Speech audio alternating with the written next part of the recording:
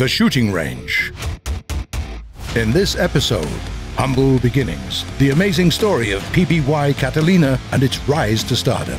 A vehicle of the space age, the M60A2 Starship. Hotline, the developers answer questions that you've left in the comments. But first, let's start with a guide to winning everything. How to become a better player when you're already bloody brilliant.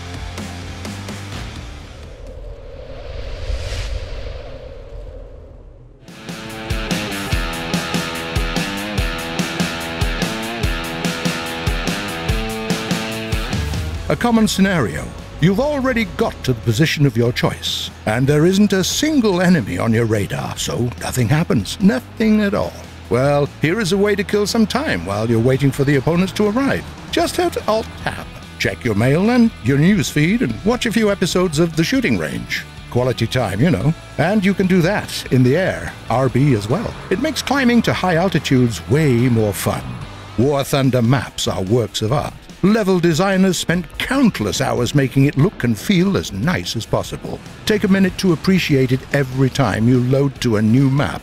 Look at this sunset in the desert. It's so beautiful it brings tears to my eyes. What about this rugged coast? Or this magnificent monument of nature? Simply stunning. Who needs real-life tourism when you can have this? Your dead-hearted teammates might not share your sentiments, but do not let them affect your choices. Battles are fleeting, but beauty is eternal. And the last thing, every now and then there comes a time when a team needs a leader, someone who will remind everybody of their duty as soldiers. This leader is you. Of course, who else? Use the time at the start of the match to tell your subordinates what to do and where to go. Lay out your strategy for the encounter. If they do not follow your orders, that's A, mutiny, B, the exact reason why you lose. Sadly, not everyone can be a team player. Maybe you'll get better recruits next match. Pro tip, do not take this section too seriously. Next up is the vehicle that really shakes up the ATGM.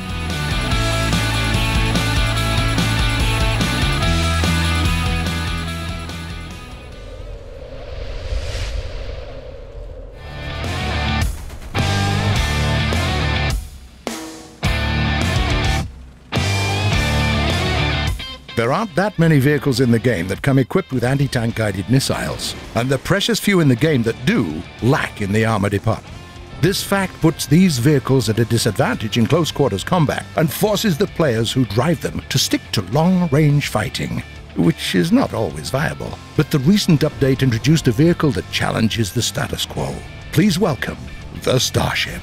Great elevation angles, incredibly fast turret rotation, a stabilizer, decent mobility and speed, and all of that on top of the armor that any Sheridan or IT-1 tanker would kill for. Want to penetrate the turret from the front?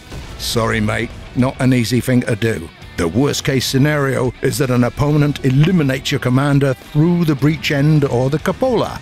Don't let the enemy come to you from the sides, and you'll probably be okay. Other ATGM vehicles might have to resort to sniping. The Starship, not so much. Heck, even close-quarters urban warfare is the response option. And that's where your heat rounds come in handy. Yeah, they do not have the same penetration rates as missiles, but their muzzle velocity is much higher. In urban encounters, projectile speed is what makes you or breaks you. So feel confident to get at least 10 heat rounds every battle. By the way, if you ever find yourself in a tough spot, just deploy a smokescreen and use this opportunity to sneak away. Told you, the Starship can't do anything. All in all, that's a fantastic new addition to the American lineup. It can roll with the punches and it can dish out damage. What can we say? A couple of these vehicles can hold a flank on their own. Just don't let your opponent score any hull hits.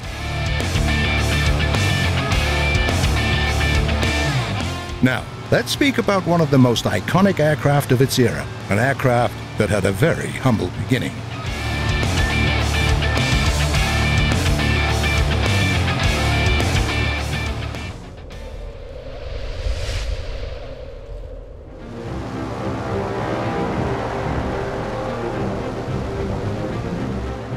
In 1927, meet Isaac Macklin Laden, a young engineer at a small company called Consolidated Aircraft Corporation. His task at the time was to create a small multi-engine flying boat, a pretty regular task at that. Planes were constantly getting bigger, but the contemporary gear, legs, and tires couldn't really hold all that weight. The solution was found rather quickly.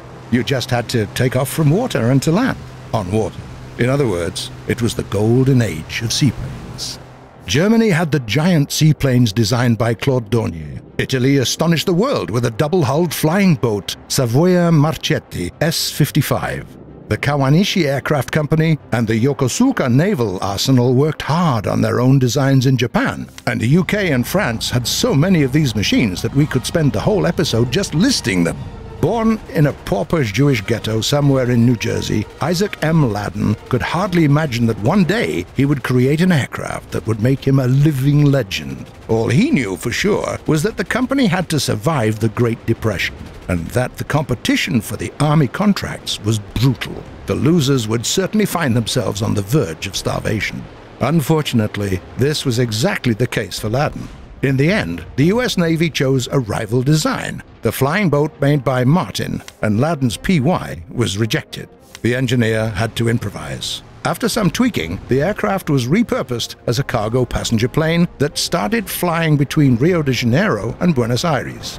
That impressed some people, and the company received an order for a few more planes of this type. Then, the Navy saw the aircraft was a success, even though it was a humble one, and suggested that Ladden should submit another design for the next multipurpose seaplane contract. This time, he created a two-engine sesquiplane called the P2Y Ranger that received a warm welcome from the Navy pilots. In 1935, it was followed by the PBY, an improved and less expensive two-engine flying boat with a parasol-type wing. In all honesty, there was nothing really special about it, just another useful but humble aircraft that was good at its job. And the plan was that it would be peacefully superseded by the more powerful four-engine PB2Y Coronado in 1938. But then the war happened. The British Purchasing Commission loved the PBY so much that the aircraft became the main patrol plane of the Royal Navy, where it received a new nickname, the Catalina. The Catalina was a great hit with the Soviet pilots as well, to an extent that Moscow bought the production license, and quite a few other countries shared the sentiment. What is interesting is that even the American pilots refused to ditch this reliable seaplane in favor of the new, more technologically advanced aircraft. And so the humble Catalina, became the superstar of the flying boat variety. It was used as a reconnaissance aircraft, a torpedo bomber, an anti-submarine plane, a transport, a flying hospital, a rescue aircraft. We can go on and on. The Catalina was everywhere. Furthermore, starting with the modified PBY-5, the Catalina got a retractable landing gear and basically became an amphibian. Where there was no way to build an airstrip, but you still needed a plane, there was always the Catalina. It became the most mass-produced amphibian seaplane in history. Then the war ended. You could assume that it meant the end for the Catalina. After all, there was already a whole range of objectively better seaplanes. You would be wrong.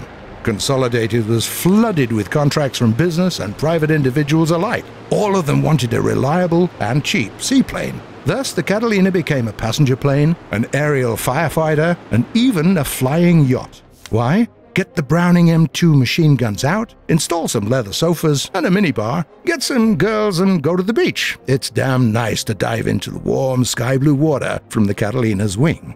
So, what was the secret of this tremendous success? Basically, Mr. Ladden found the ideal formula for a seaplane, maybe without even realizing it. The Catalina was big enough to withstand the ocean's wave and carry enough fuel to cross the Atlantic. At the same time, it was small enough to be comfortably used by a small company or even a private owner. The years went by. We broke the sound barrier and got into space. The Consolidated Aircraft Corporation is long gone, and Isaac Ladden himself left this world in 1976. And the Catalinas are still in service. They represent a unique type of plane that doesn't really need any upgrade, period. All you left to do is admire its beauty, sitting in the blister with a fishing rod in one hand and a glass of something cold and nice in the other.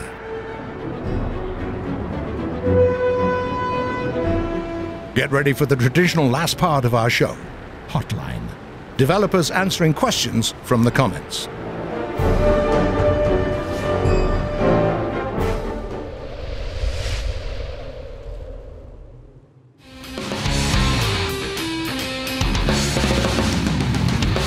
Strictly speaking, it's not the most serious-minded section of the show. If you want answers to be given with solemn faces, feel free to appeal to the official War Thunder forums. Here, we'll have a more light-hearted discussion of the big questions of War Thunder. The first message comes from a player called General Grievous. He's writing about something we said while telling you the story of the Churchill. It's called the British Army, not the Royal Army. This is because historically, while the Navy was owned by the monarch, the Army wasn't. It was supplied by various noblemen and only organized into one force by the monarch. Our bad. You're absolutely right, mate. Then there is a question from the real Dino. Have you handled any real tanks for the game models, or was it just pictures? We try to be as hands-on as possible. We work closely with a number of experts, museums, and even owners of private collections. And when you have real drivable vehicles around, it makes our job much, much easier, especially when recording sounds. Albin Alivius writes, Are you the guys even aware of how unbalanced all the Italian jets are? Are they? If you notice a pattern or see a problem, feel free to submit a report at our official forums. We really do appreciate it. Feda asks, can you please say something in the next episode about M41 Walker Bulldog?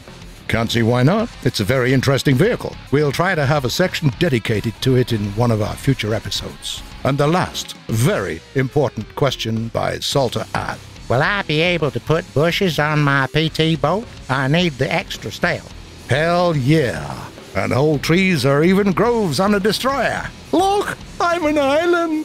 That's it for today, but feel free to write your questions in the comments below. We do read them all, and you might see some of them answered in the next episode. If you like what we're doing, then don't forget to subscribe to our channel. See you on the shooting range.